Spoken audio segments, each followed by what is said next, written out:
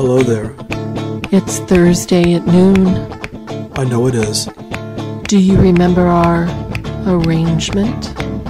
Thursdays at noon on CFUV. Are you ready to get started? What do you have in mind? What I want to do now is called first person plural. You make it sound excessively attractive. That's what I have in mind. Canada is a small world in many ways. The beer ad joke where Americans say to every Canadian they meet, "Hey, I know a Canadian named so-and-so. Do you know him?" seems a little absurd, but we've noted since being in Canada that the degrees of separation between two people seem smaller than in the country immediately to the south, which has 9 times the population. Here is a case in point. A new Canadian friend we met in December started telling us of her time in Grenada as an intern with the Canadian International Development Agency, also known as CIDA, youth program. Upon introducing her to another friend, whom we knew had spent time in Panama, we discovered that the Panama internship was also sponsored by CIDA. We then discovered that a third friend, a filmmaker, produced a film funded by CIDA about a Guatemalan activist. Heather MacAndrew's film, The Man We Called Juan Carlos, put faces and feelings upon events about which we, as North Americans, learned little during the 1980s. MacAndrew's film is more relevant than ever as George W. Bush continues to build his war machine in the Middle East. The rhetoric around Bush's doctrine has been that America has never made regime change an explicit goal before.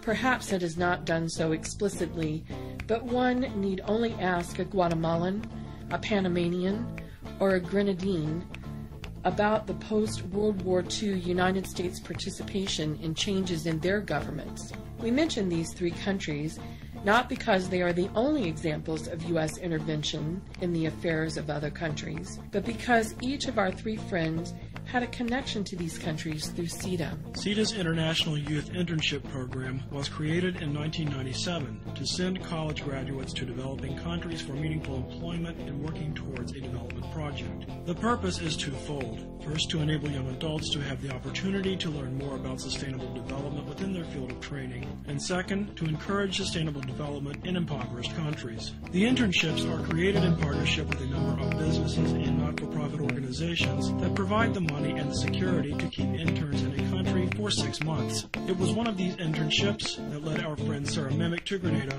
to provide training in ecotourism. Today on First Person Plural, Sara shares her stories of Grenada and her impressions of CIDA's internship program. We thought it was important to share Heather's story and Sarah's story with our listeners this week because the mainstream media is focused upon the U.S. war machine to the exclusion of all other issues. It may seem that these stories have nothing to do with the events that are unfolding in the Middle East, but we believe they represent an alternative to the war machine. These 3 experiences by our Canadian friends got us thinking this week about the role Canadians and Americans play in the larger global picture.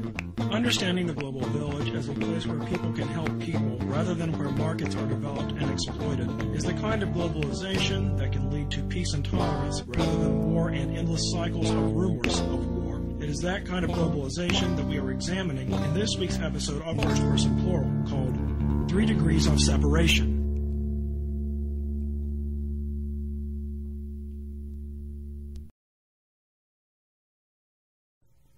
Much is made these days about, quote, globalization, close quote. The word evokes the specter of multinational corporations picking and choosing from the least empowered of workforces to make items for consumption by greedy North Americans. The North Americans in this cosmology give little thought to the suffering the production and disposal of the items create in the lives of other people on the planet. The greediest among us see globalization as a means to maximize profit either through exploitation of such workforces or the so-called, quote, opening of new markets, close quote, which often is cultural genocide masked as expanding capitalism.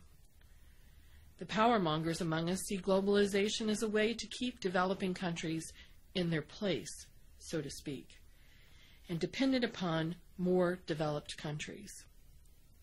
Much has been produced about the abuses and shortcomings of the World Bank Group and its role in these power games, especially in relationship to the World Trade Organization and the so-called, quote, Group of 8, close quote.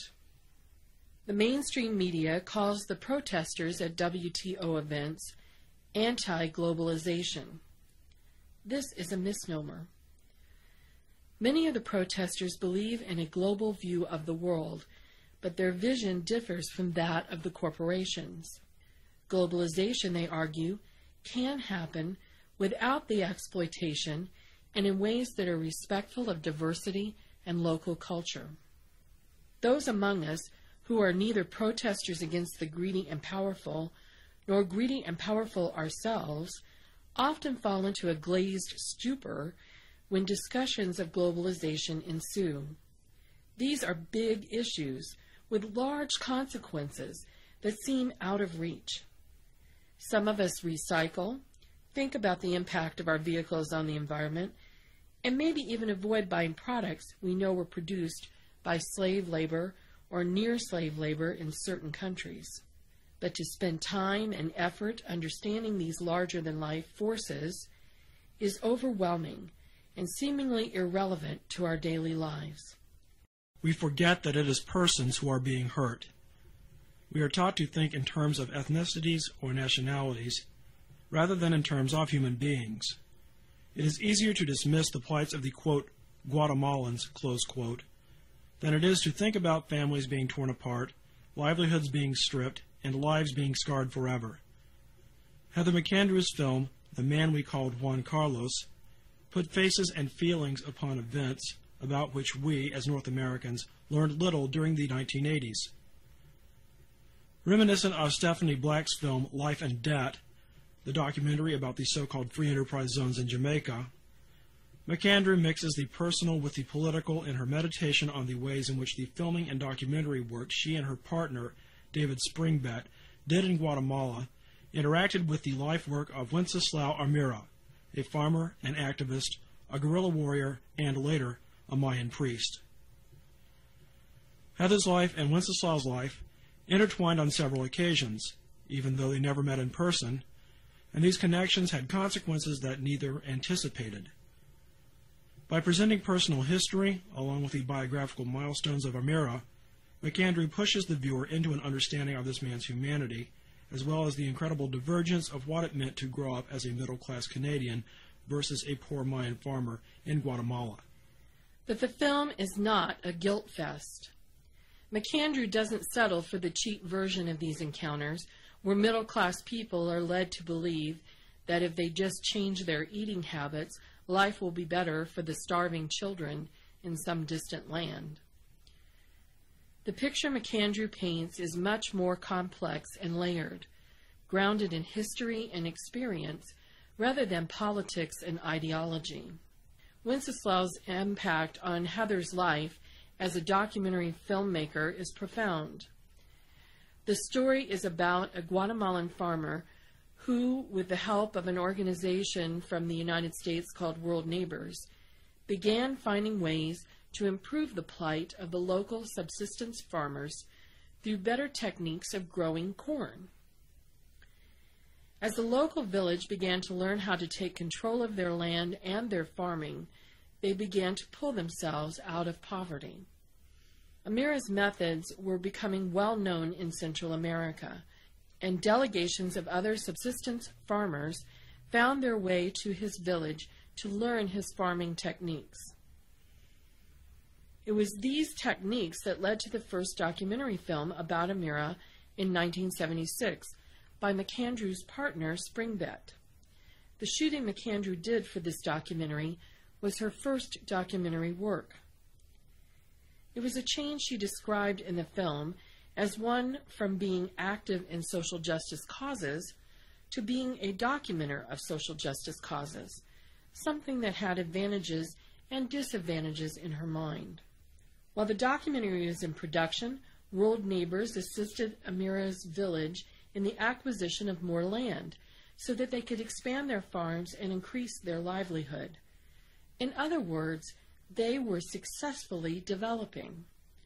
The rhetoric of organizations such as the World Bank Group suggests that this effort should have been regarded as a resounding success. Their website states, quote, "We believe that people who live in poverty should not be treated as a liability, but rather as a creative asset that will contribute more than anyone else to the eradication of poverty.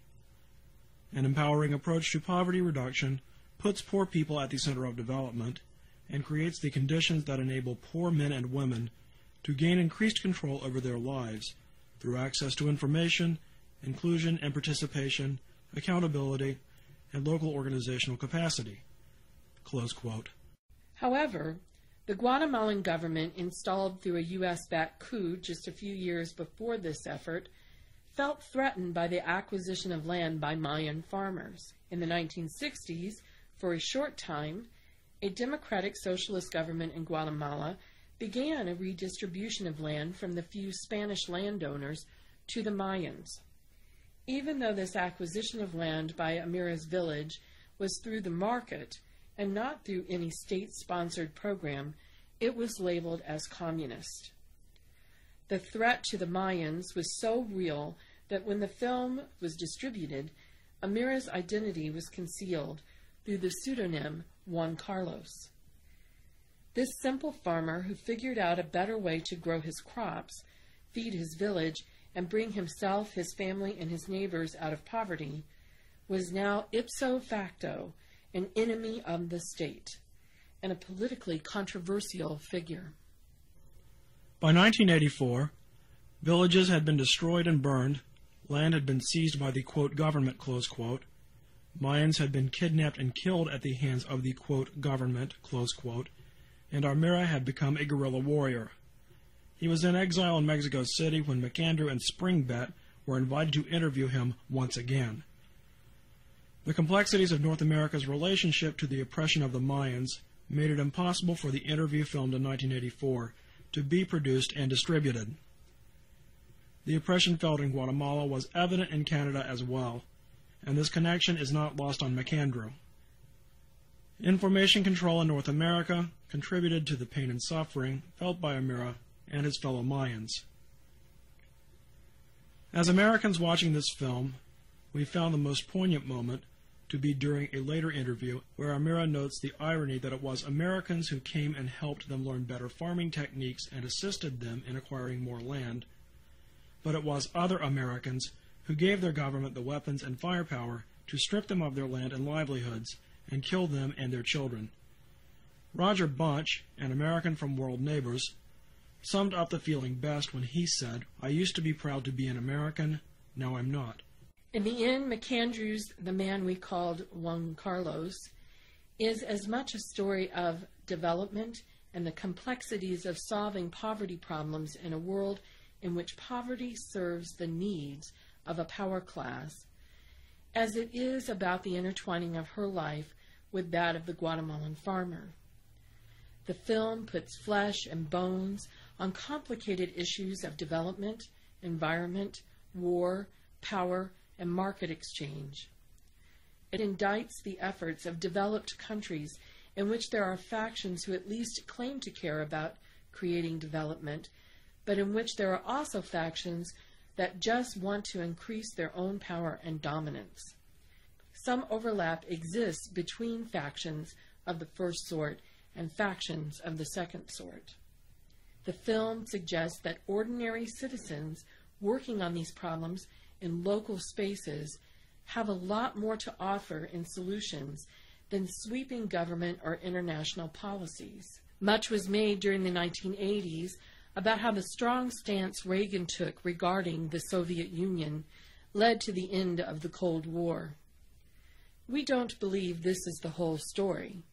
During the 1980s, a number of people decided that the only way to end the escalation of nuclear power was for ordinary citizens to get to know each other.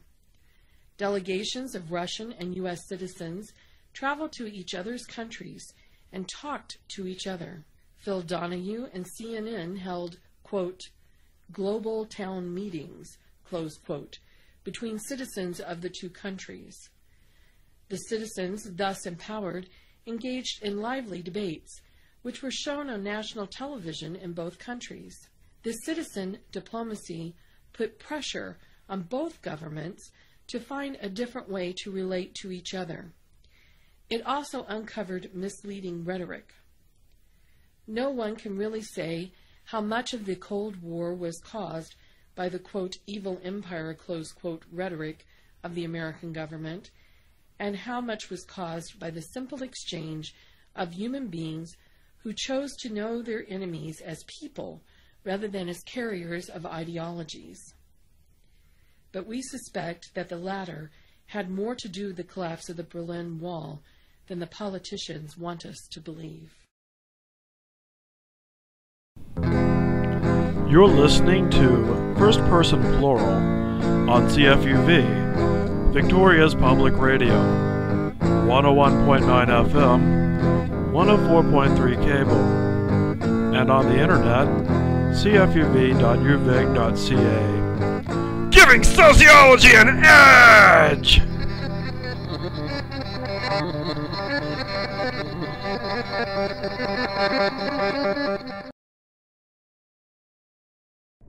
Tell us a little bit about your background. Well, I went to school in Northern Ontario, and I studied outdoor recreation, parks and tourism, and then I came back to Victoria and I studied public administration. So I have a background in recreation activities and tourism and ecotourism, and my interests are basically the same thing: ecotourism and community development, community education, and conservation, environmental activities, nature.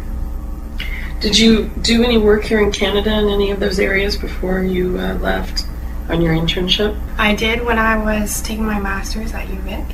We did co-ops, and I worked for the government in a number of environmental tourism related areas. I worked for the Ministry of Environment, Lands and Parks, and we did kind of revision of a policy for commercial recreation operators out in the backcountry and on Crown land. And then I also worked for BC Parks for a while, and I worked for an organization called Grant Thornton, and we did tourism research and consulting, and we had a few ecotourism projects that we worked on as well. How did you decide to do this internship? I mean, what was the process when you finished with school and looking around, and what made you think this is what I want to do? Well, I always wanted to travel, and I wanted to travel and also not just kind of visit one place and go from one place to the next, but to get more involved in the community and learn more about the different places that I was in. And I was always interested in ecotourism, and I knew that CIDA offered different internships to do this, to gain international experience in the area that you wanted to eventually work in, and at the same time, travel and learn about a new culture. So I think I had heard from a friend that CIDA offered these internships, so I just started reviewing their website to see which ones were available, and the ones that fit my background, which were kind of ecotourism and administration through my master's, were the ones that I applied to. And how long did the process take in applying? For me, not too long. I think I applied maybe in a January, and then I heard back from the organization in March, so a couple months. Oh, not too bad. It all depends on the organization, because the internships usually consist of working for a Canadian organization, and then you do an international component to it. So for instance, I worked 4 months in British Columbia before I went overseas. So it depends on the organization that you're applying to do the internship with. Give us some background about Grenada. What kind of work did you do there? And how successful was the program? Well, when I went over, my kind of responsibilities, or main responsibilities, were to help with the training program. They were training youth in conservation and community-based tourism. So when I went over, I worked with one of the locals there to kind of teach the youth about the flora and fauna in the area, how they could develop ecotourism activities in their communities, and the benefits of ecotourism.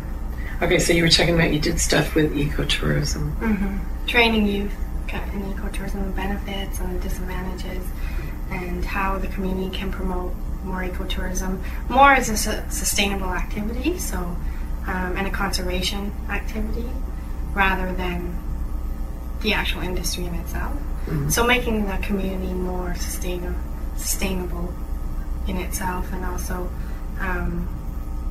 promoting community development, so alternatives to different economic industries for gaining revenue, I guess, for the community. So, and we also, I also did computer literacy training for the youth. So the community I was in, they had maybe one or two personal computers, and then the kids had access to computers in the schools, but it was really limited. So we basically designed a computer literacy course and conducted it with the youth there as well. Now, what kind of, you're talking about the community, tell me a little bit about Grenada's, like where you worked at and sort of the economy of Grenada and what's going on there. I mean, are they significantly less developed than Canada? Is it, just give me an idea of what it's like there. Well, it's a very small country. There's maybe approximately 90,000 people in total. So there's three kind of main islands. One is the main island of Grenada itself, and then there's two smaller islands. One is called Carriacou, the other one is Petite Martinique. And Carriacou is the one where I was located, and that's about 6,000 people. So it was a really small island where I was. In terms of economy, it's, well, a lot of people might know Grenada also as the Isle of Spice, because one of their main economic activities is agriculture, and they do a lot of exporting in spices such as nutmeg and mace, and well, they also export in bananas and cocoa. But they also do a lot of fishing, and tourism is a main economic industry as well. Are they moving forward? I mean, is it a fairly positive place right now, or is it very depressed? What's the sort of economic climate there? I think economically they're moving forward. I think, for one, they get a lot of foreign aid, especially from Canada and from CIDA. So I think I didn't notice personally that much of a difference economically. I think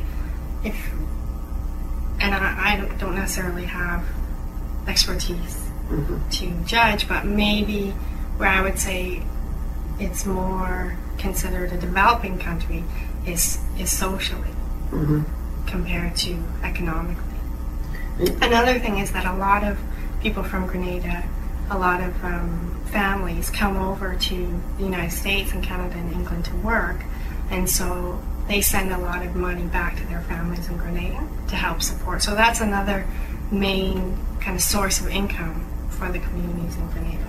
Of course, most people in the United States remember Grenada because of the so-called rescue that happened in the early 80s. How did that affect going there as, you know, somebody from Canada, somebody who's associated with North America? Is there a kind of history there with North Americans that sort of gave a context? Well, I think definitely the revolution in the early 80s is still talked about, and it's still very prominent on the minds of Grenadians. I think as a Canadian, it didn't affect me so much. Like, I would discuss the issues and the events with people in Grenada, but I think because I'm Canadian, it wasn't as much of an issue. But I know one thing they have in Grenada is they have a medical school, which is American, and there's still some kind of conflict between the medical students and the Grenadians themselves. I don't know if it goes back to the revolution, but I think, or if it's because of issues now, there's not necessarily that much integration between the two, but it's there. So the events that happened in the early 80s are still very much on the minds of Grenadians. What's the major language there? English. English is the language now? They speak English, but a lot of Grenadians, especially the older generations, speak a little bit of patois, which is kind of an older version of French and the native language mixed. Interesting. And is that the history of Grenada? It was a French colony at first? It was first settled by the French, and then I think the British came, and then they kind of lived there together, the British and the French, and then eventually the British expanded, and I think there was a treaty signed where the British owned Grenada, and then Grenada gained independence in 1974, I believe. You stayed beyond the duration of your internship when you were in Grenada, is that right? Yes, that's right. My internship was originally for 5.5 months in Grenada with CIDA funding and through my organization here. And then I stayed beyond another 6 months there on my own, as my own kind of volunteer, with my own financing and funds. And the reason I did that is because this was for my personal project. I felt after about 5.5 months when my internship was officially being ended, I just kind of felt like I had just gotten going with the youth. I established a relationship with them, a trusting relationship, and we were just starting to kind of go deeper into more of the training. And it wasn't actually quite finished then. If I had left, the training still would have gone on with the other trainers, the local trainer from Grenada and other staff from the organization. So I wanted to complete the training, and also the organization that I was working with was starting new projects. They do a variety of different projects, and one of the ones that they would start was sea turtle conservation. And that's seasonal because of when the sea turtles come up to nest on the beach, so I wanted to stay and learn more about that.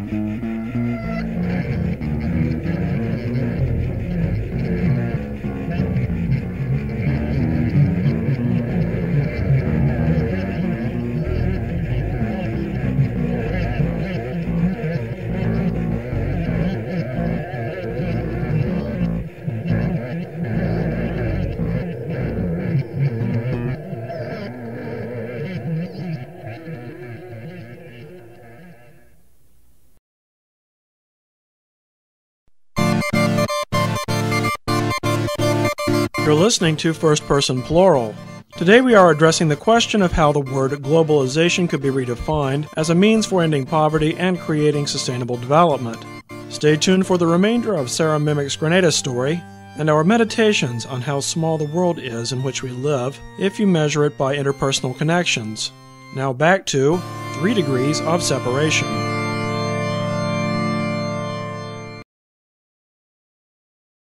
Do they block off the nest the way they do in Florida with the sea turtles so that they protect the eggs when they come up on the beach and lay the eggs, and have people who watch them? There are sea turtle watches in Florida, so I'm a little bit familiar. Mm-hmm. And that's one of the things they're doing on Carriacou too, and also on Grenada and other parts of Grenada, is that they're trying to promote sea turtle watching as an ecotourism activity, and they also monitor them. So we would go out at night and we would monitor the sea turtles, and we would tag them so we could track more of their their behavior, Mm-hmm. and also just do more research. So we would count the eggs, we would determine where on the beach they would lay, if they would come back in a couple weeks to lay more eggs, and that kind of data. We would collect data on there. Do they have a 24-hour watch going on with the eggs to protect them? We didn't. The project where I was just getting off the ground. They were just starting to do more sea turtle conservation work, but I know that different organizations around the Caribbean, different projects actually do that.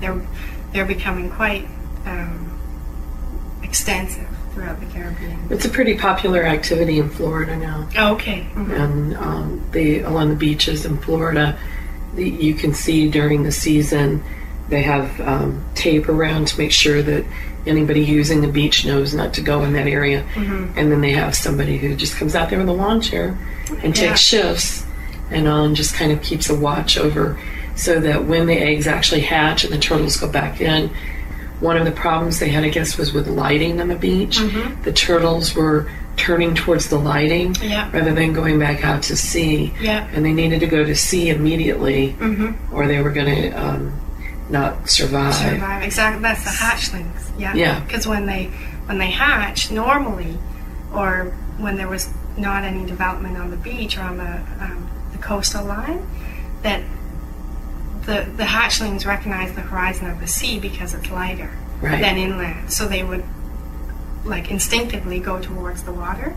And now, because of some of the stronger lights, they go inland, which is dangerous.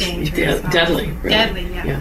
Exactly. So I know in most of the beach towns now in Florida, there are laws about where the lighting goes, and any lighting is directed away from the beach. So the beaches are much darker now than they used to be. Yeah.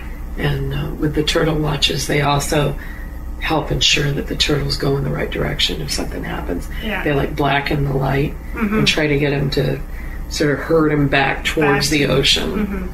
And that's just one of the threats. There's so many different threats to the sea turtles now, both in the water and then also out. Another one is car tracks on the beach. A lot of the driving the hatchlings, they get stuck in the car tracks, and they can't get out, so that they die of maybe dehydration, or a predator, a bird, will catch it and eat it. So there's a lot of different factors and different reasons why we were promoting conservation. And we would monitor at night, but I think one of the things that's happening now is a lot of volunteers are coming from all over the world to try and help out with the projects. And that actually was going to be my next question. When you talk about ecotourism, what kinds of, where are these people coming from to go there and participate in this? And how do the locals interact with those people? Are they creating other kinds of things? I would assume lodging would come up, and transportation. So how does that benefit the local economy to have these people come in and do what they're doing? Well, for ecotourism, what we did on Carriacou is there was a local guide who would bring the tourists out. The tourists would come from all over the world. Most of them would come to Carriacou for the Caribbean experience, so beach and sun and sand, and then they would stay at a local hotel or a local guest house on the island. And then they would come turtle watching at night, and there was local guides who would take them out and show them the beach and then explain about the behavior of the turtle coming up. And it's amazing to see the turtle emerge from the ocean and then to lay its eggs. It's really an interesting experience. And then they would also learn about the different ecosystem on the beach and the different animals and things that were happening there. So the exchange is not just these people coming and doing something for the local ecosystem. They also bring back the experiences of learning about that ecosystem and the wonder, if you will, of seeing these things in action. So there is a definite exchange going on. It's not, ta-da, we have showed up to save the day and save your turtles for you kind of experience. Definitely not. Yeah. Okay. One of the things that I was concerned about when you first told me about this kind of program, and something that I'd like you to kind of address for me, is that there's always been among Europeans and North Americans this kind of send your youth out to exotic places for their coming of age, if you will. And in the past, and I mean in the distant past as well as the recent past, that has involved a certain amount of an imperialistic agenda in some ways. And there's been criticism about programs walking in the door and educating people and bringing capitalism, bringing Western culture, and sort of obliterating the culture where you go to.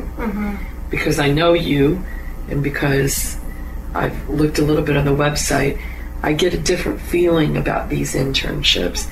And I wondered if you could tell me how it's different, how what you did is not Canadians showing up teaching Canadianism or North Americanism or capitalism to Grenadans.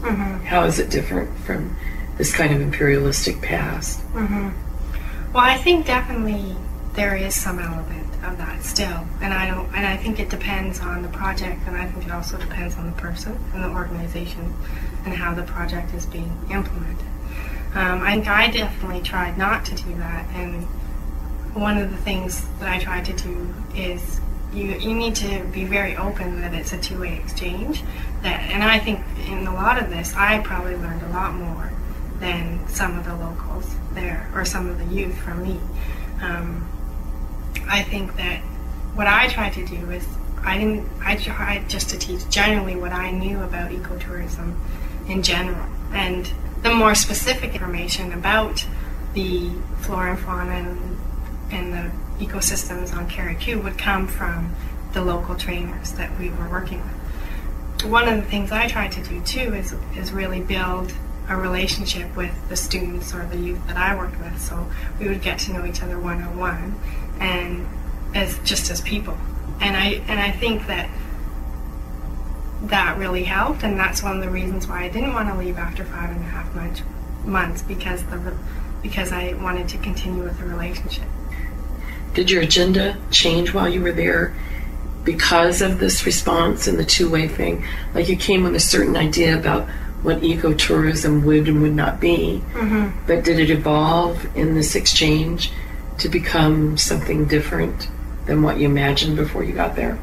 For me, it definitely did. I think that I learned a lot more about ecotourism in the community sense, living on a small island in a small community, how it wasn't just about ecotourism in itself, it was more about community development and sustainable development for our community. So it wasn't necessarily just about ecotourism itself, and that ecotourism was just an alternative to the community for using their resources that would remain longer in a more sustainable manner. Yeah, I think. So it was an evolution that kind of took place in that.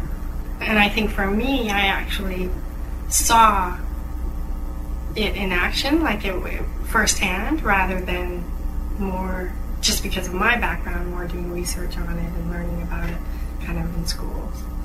So, and I know that a lot of people have different ideas of what ecotourism is.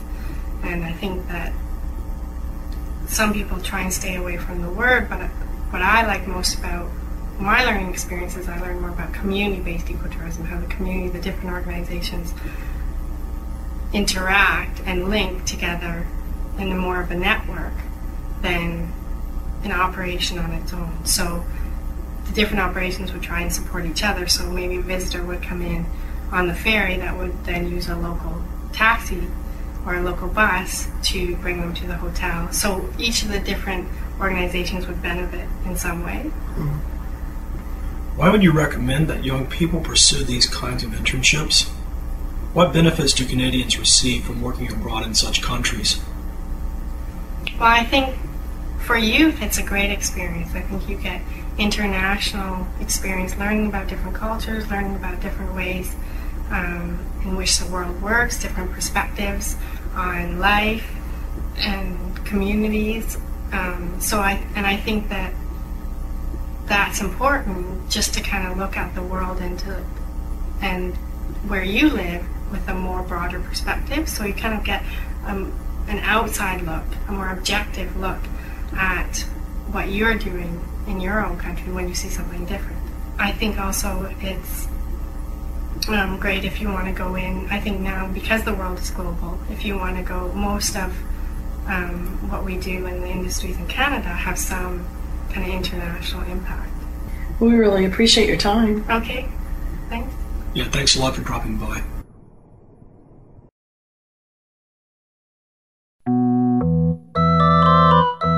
You're listening to First Person Plural, your source for soothing sounds of sociological sagaciousness.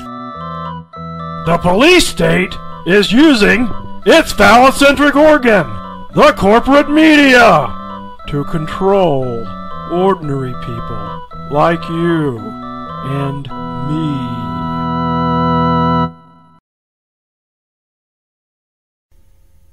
For those of you unaware of the rules of 6 Degrees of Kevin Bacon, I'd like to outline them for you now. 6 Degrees of Kevin Bacon is a game that attempts to link actor Kevin Bacon to any other actor who has appeared in a film by noting that he was either in a film with Kevin Bacon or in a film with someone who was in a film with Kevin Bacon or in a film with someone who was in a film with someone who was in a film with Kevin Bacon, and so on up to 6 degrees of separation, hence the name of the game. For example, Donald Sutherland is first degree in this game because he was in Animal House with Kevin Bacon. He was also in JFK with Kevin Bacon. The theory was for some time that anybody who had been in a movie could be linked to Kevin Bacon in 6 degrees or less. Recently, examples of 7 and 8 degree actors have come to light. This from the Internet Movie Database at imdb.com. Actors not within the Internet Movie Database are not considered. But so far, the maximum degrees of separation that any actor has achieved, if that is the word here, has been 8. So do you know how that game came into existence? A couple of bored college students were sitting around and decided to mock Kevin Bacon by putting him at the center of a cosmology. But do you know why they figured out the 6 degrees part? Was there a theoretical grounding? There was an anthropological grounding. Well, let's hear about it. Turns out there's an anthropologist who did an experiment. He had a theory that there are only 6 degrees of separation between any one person on Earth and any other person on Earth. That is, if you wanted to meet a person, it shouldn't take you linking to them more than through 6 people. He tested this theory by going out to the Midwest and recruiting 1,000 participants who were asked to write a letter to a divinity student at Harvard if they knew him. If they didn't know the student that they were told of, but suspected that they knew somebody who might know him, they were asked to write a letter to the person that they thought might know him, and ask that person to either write a letter to him or write a letter to somebody that they thought might know him. Eventually, a letter arrived at the divinity student's mailbox. And when that letter arrived, they were asked to put all the other letters that came in it so that you could see how many letters it took to get to the divinity student. The average number of letters that it took to get to the divinity student was 4. That was the average. Yes. So some people took a little bit longer, a lot of people took a lot less, and it averaged out to 4 letters per person in the Midwest to get to the divinity student. All of this is apropos to our title for this week's episode, which is 3 Degrees of Separation. Many of you are thinking, but isn't the expression supposed to be 6 degrees of separation? And we picked 3 degrees because we had these 3 friends who didn't know each other, who all had similar experiences, who connected through us. And we, in turn, connect through them to 3 parts of the world that we haven't given a lot of thought of before. Technically, those are not degrees of separation. One is quick to point out. But one is also quick to point out that we didn't care when we came up with the title for this episode. We simply wanted to pick a number other than 6 to avoid, shall we say, interesting situations from arising. Well, the other thing is that I think that there are fewer degrees of separation between people in Canada than there are between people in the U.S. It's been interesting to me to see how many people I meet who know somebody that I know in Canada. It's also been interesting to me that I've already met 2 cabinet members, and I have spent the first 40 some odd years of my life in the United States and met only 1 person from the Senate and nobody from the executive branch. When you say the cabinet, you mean the Canadian federal cabinet, and you mean from the sitting government, not former cabinet ministers. Yes. The point is, I feel like even in the 2 short years that I've been in Canada, that I'm closer to the federal government than I ever was in the United States. The world is a smaller place than a lot of us think. That when we talk about globalization, when we talk about these big issues, we usually think about them in very macro terms, with discussions about policy and discussions about big budgets with billions and trillions of dollars in them and that kind of thing. And the truth of the matter is, there's an awful lot going on a micro level. There are people traveling across borders all of the time, and when they move around like that, a lot of them go with very humanitarian reasons. And when they get to where they're going, they do good things and make connections, real connections, with real human beings. And those connections do affect these bigger issues.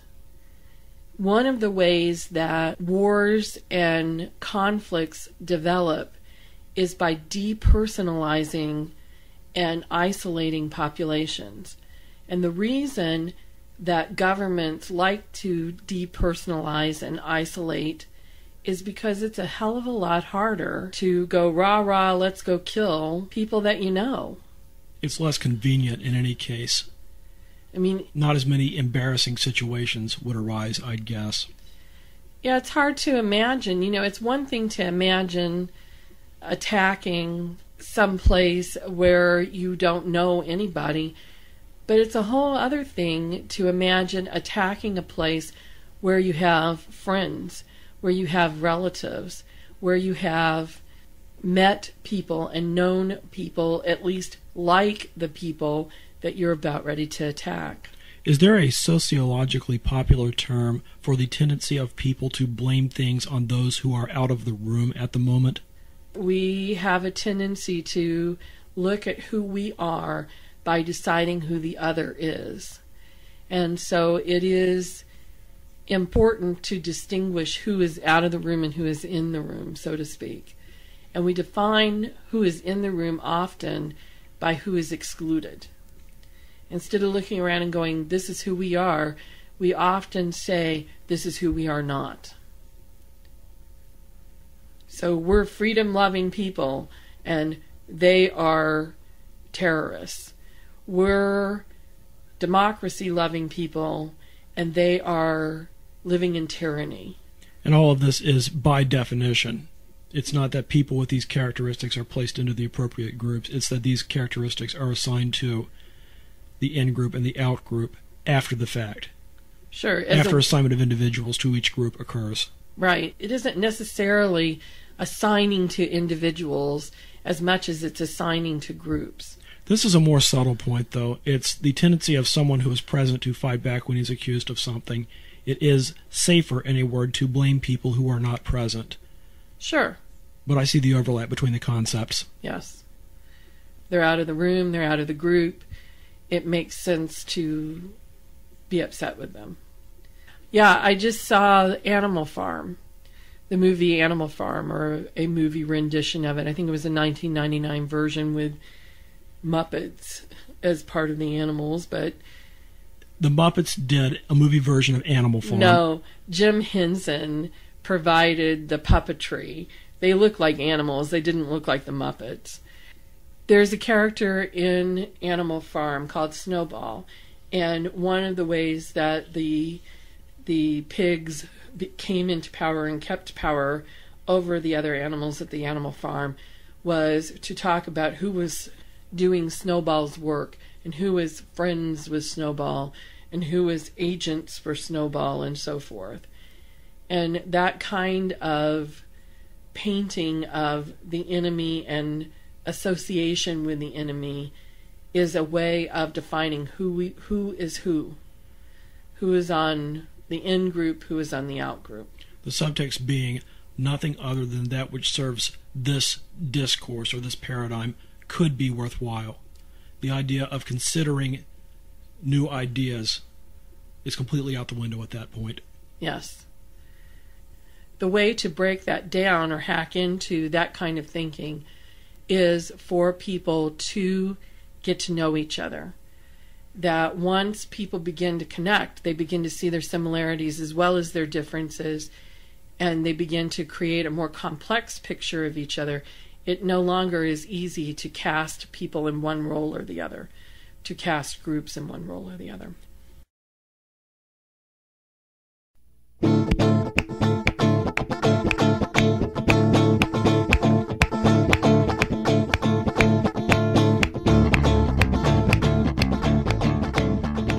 You have been listening to First Person Plural, because how people get along with each other still matters.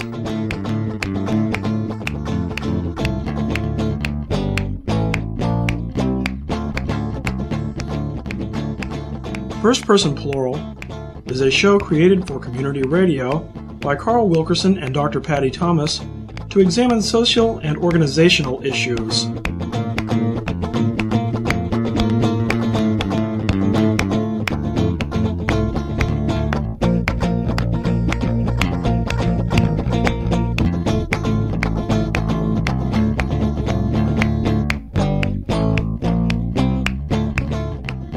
Music for First Person Plural is performed, composed, and produced by Carl Wilkerson, except where noted.